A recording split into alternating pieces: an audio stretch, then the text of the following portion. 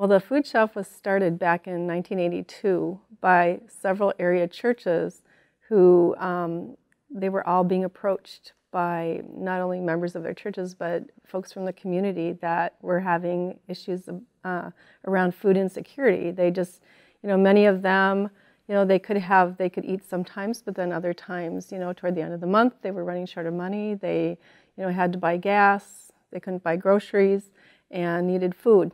So they decided to come together and form the Bemidji Community Food Shelf. And since then we've grown quite a lot, and we now serve 3,000 families in the Bemidji area.